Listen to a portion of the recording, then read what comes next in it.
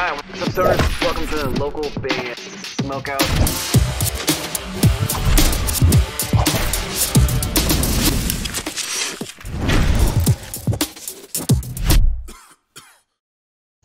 I see you, Dan. What's up, brother? Welcome back. Give me a hell Hey, yeah. man. How you doing? Excellent. Good to see you, buddy. I apologize ahead of time, as I feel like you guys are the most rescheduled band in the history of local band Smokeout, and I apologize. I feel like we something happened, and then we rescheduled you, and then I had a baby, so we rescheduled you again. But here we are today, and I appreciate you coming back, brother. How have you been? Good, man. Yeah, real good. How about you? Congratulations on the baby, hey. Thank you. A lot of sleepless nights lately, but we power through. So you're back today. I think you're back here today to promote Take My Hand, as well as talk about some other stuff you guys have going on. But specifically, let's talk about Take My Hand. What does this particular record mean to you? We actually wrote and recorded this song at the same time that we did Paper Skies. This song has actually been one that's sort of been in the works for a while. It's actually... Oh, is that Terry? That's Terry. Oh, I'll wait for Terry. Terry might be the better one to tell you about it. Terry, you got to turn on... I don't think he's familiar with Teams. Usually when people have never used Teams before, it just defaults with their camera and mic off, so you just have to change in the settings. I'll flick him a message. I'll let him know. He'll figure it out in just a second, but there he is! Terry in the building! Give me a hell yeah. Terry, unmute your mic if you can. Unmute your mic if you can, sir.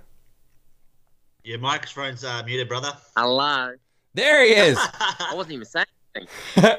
Terry, we have not had the privilege of chatting with you, brother. I appreciate you joining us on the show today. I was just telling Dan, I apologize of the multiple reschedules that have occurred, but we're here. You're on the show. I appreciate it. I'm going to relay the question to you, sir. What does Take My Hand mean, and why did you write this record? Is that 2 sentences or 3? It was good. It was counting. Nice. Fair enough. I mean, it works. It works 2 to 3. But in the video, do you guys usually use the same video director? As far as like the same one that did Paper Skies, or do you kind of jump around with different video directors? A little bit of like we've jumped around actually quite a bit. Some of the tracks in the past and even Shivers we have done ourselves. Paper Skies was filmed by our producer who actually recorded Take My Hand, Shivers and Paper Skies. But this one we've never had a lyric video like this before. This one's actually all new. Our good friends in Breakaway had actually suggested hitting this company up. They've done some work with them as well in the past, so we did it. They were fantastic. So really happy with how it's turned out. Terry, I'm gonna throw you a compliment, but it's not gonna sound like a compliment, but it is 100% a compliment. I feel like of all the people I've interviewed, you have the visual look of someone that when you open your mouth and your voice comes out, you don't sound like what you look like. Now, I mean that in a nice way. Your voice is absolutely beautiful, brother. Thank you. I know that came out weird, but it's a compliment. Sound a bit American. Is that what you get, or do you get something else? I don't know. You sound like a girl, bro. I like high-pitched singers, and you have a great high-pitched voice. Chat, before we play Take My Hand, chat wants me to know if you guys are going to be able to make the Devil's Skin These Four Walls tour. Are you going to be able to attend that? Ooh, I actually haven't seen that yet. These Four Walls are sick. We played with them a while back at Eaton's Hill with Skillet. Yeah, that's something we'll definitely be interested in, for sure. Hell yeah. Let's jam Take My Hand, then we'll have a little fun. Terry, do you have any unusual vocal warm-up tips or tricks, or is there anything that you do odd that you find that other vocalists don't do that you do to warm up? I reckon I do. I drive with the windows down before recording, no aircon, just breathe in that fresh air, and I actually don't really sing. I make sure I chat with everyone I can in that hour. Like, if it's the boys before recording, nice. I want to be the center of attention. I want to do all the talking. So it's actually less like La la la la la. It's more like, hey Daniel, I'm gonna tell you about my whole week. Shut up and listen. So that's how I'm gonna warm up my vocals. So there's no hot tea, no lemons in the tea, nothing like that. Just blabbing to get the vibes and the juices flowing, and then hit the stage 100. I love it. That's maybe awesome. Maybe early days was lemon and tea and stuff, but I found that works more for me in a better way these last probably 3 or 4 years. Is there anything you do post show to make sure that you're ready to go for the next day? Oh, if we have another show backed up on the next day or early that week or something, that's more typical. That's more boring stuff, like get on the water as soon as I get home, get straight to bed. No more, staying up late playing video games all night, just get myself ready for it. That's a bit more boring.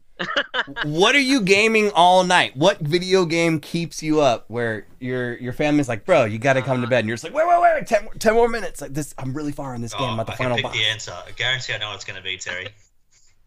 There's a couple, but the top one is Rocket League at the moment. Yep. Rocket League. Got it on my Switch, and it's hard to put it down. Yeah. I wasn't expecting that. I played Rocket League a couple times. It is pretty fun, but I was not expecting that one. Now, Dan, since the last time we've chatted, what has occurred in the band that you guys have done as far as like leveling up, working on new music, maybe some mini run tour stuff? What can you tell us that you guys have lined up coming up? Dude, we just had the coolest headline show ever. It was like, to put it in perspective, we had actually booked a tour a couple of years back before COVID sort of cancelled it, and all the venues said yes, we'd cancel it. We'll do it another time. But one venue said, "Nah, you're locked in. You're rescheduling." So we ended up rescheduling a few times. But it'd been so long since we played music that we said we're going to go all out. We're going to spend the money. So we hired, these crazy lights and smoke cannons and all sorts of crazy things, massive visual effects, and it was so much fun. Hey, holy crap! Who was the show with?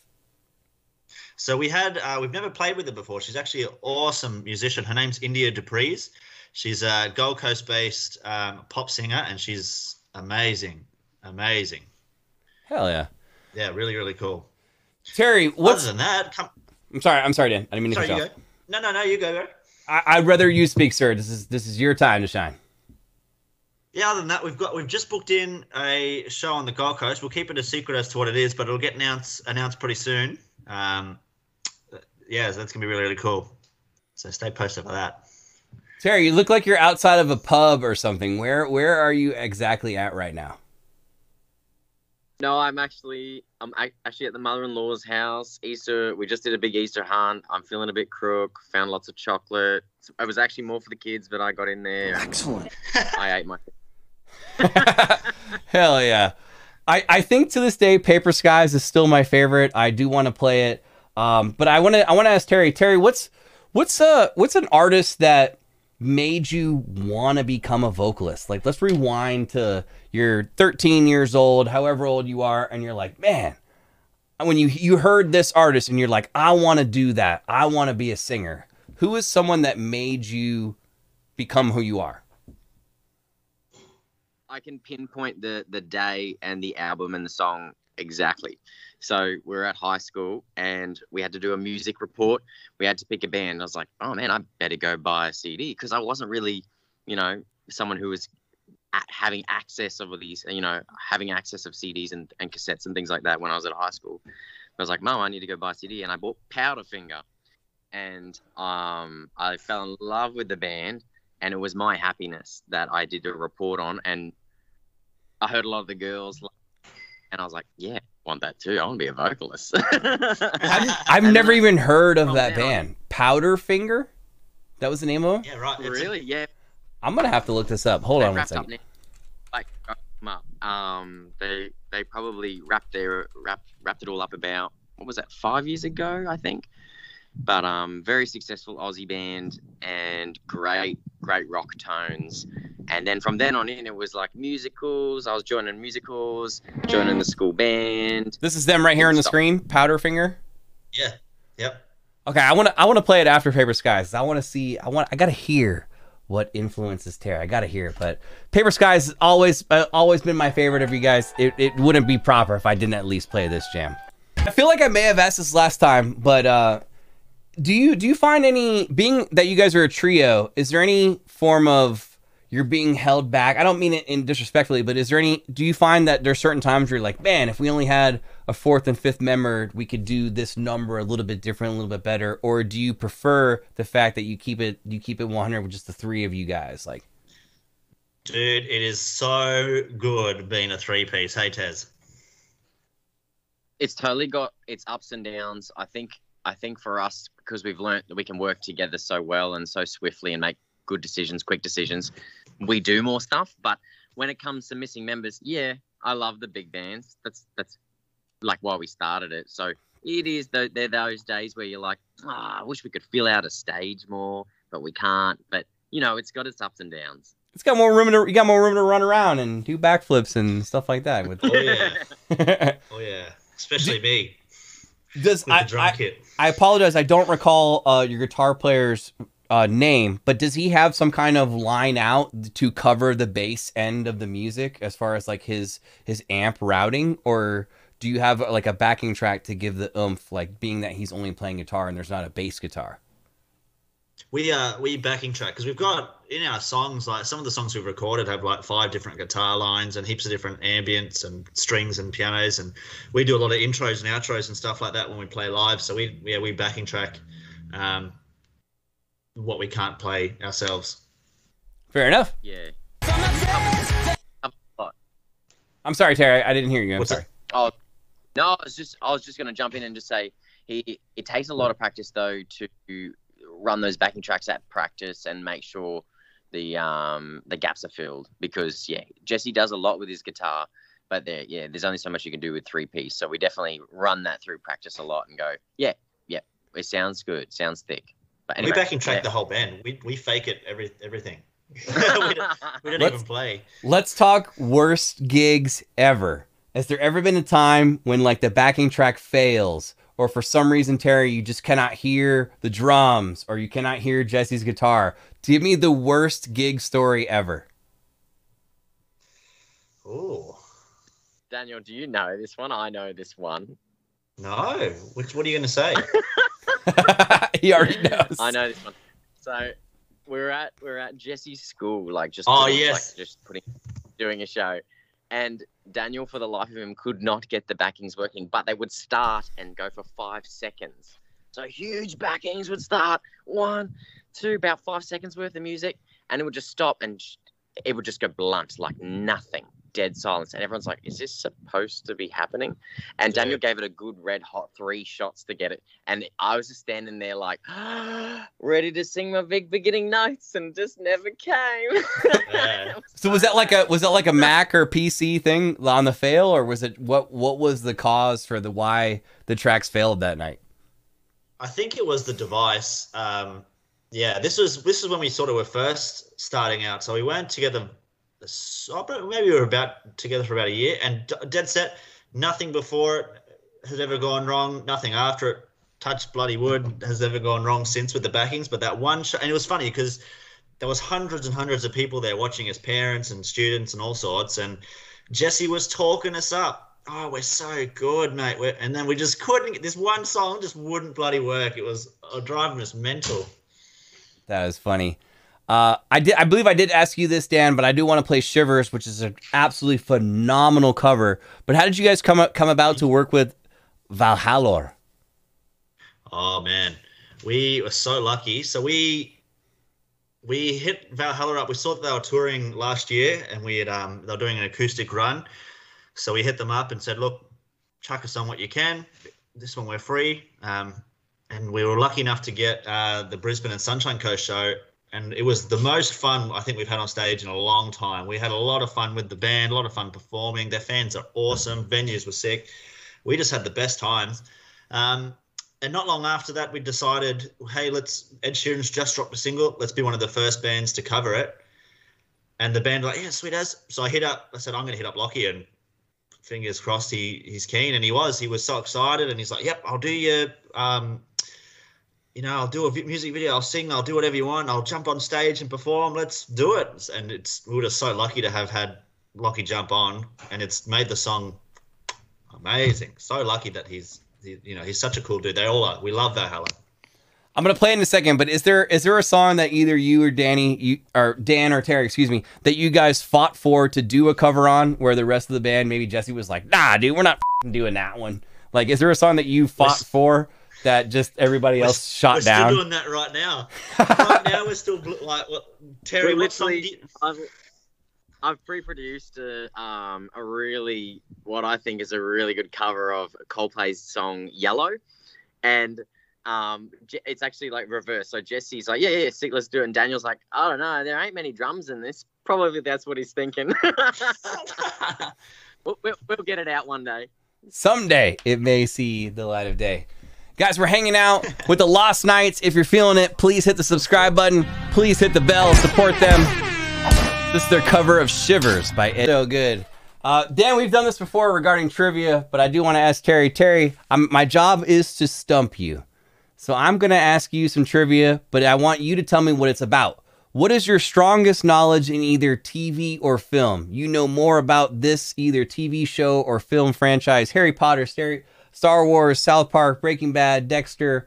Your pick. What do you know the most about? You will not get this question wrong. It's okay if you get it wrong. It's no big deal. But you could win a prize if you get it right. Let's go. I've watched a few series lately, so let's go. No, let's go film. Let's try film. The Wiggles, bro, eh? The Wiggles? Wiggles. I don't even know what that is, but give me a second to look it up. It pops right up. I got you. Hold on. Let's just start off real quick. I have never seen the show. I've never even heard of it. What is the dinosaur's name in the Wiggles? Dorothy. Dorothy is correct. Give me a hell yeah. Dorothy is correct. While it's spinning, I'm going to jump over to you guys' Spotify real quick. Is there a song in your catalog that we've never played on this show that we just have to hear? Ooh, we're pretty average, man. So stop it. Stop it. I would say Dragons and Dreams is probably one of my favorites, and at the end you can kind of hear us stepping into that Paper Skies zone just by the little bit. But yeah, that was earlier days. So that album, Dragons and Dreams, was off an album called Home, but that's about 5 years old now. But you can hear us just slowly stepping into that zone where we lift up the rock ante a bit. So I really like the artwork for it. So is Dragons and Dreams in the current set, or is that just like every now and then song you guys play? No, we play it quite regularly. We love Dragons and Dreams. Hey. Hell yeah, let's check it out. Terry, what is the hardest song for you to sing in your set? Right now, it actually is Paper Skies. Because really? It's so demanding. That hook is like keep coming. It's like way up there. Like 3 or 4 times it comes around. It does. It just keeps coming. Right when I think I've finished on the stage, I'm like, oh, we're not done yet, Terry. Not yet. Hell yeah. Chad is saying, I need to ask you some Simpsons trivia. Do you know anything about... Yeah. You know some stuff about The Simpsons? Love The Simpsons. Okay, I'm going to try to find one that's relatively not that hard, because there's literally like hundreds.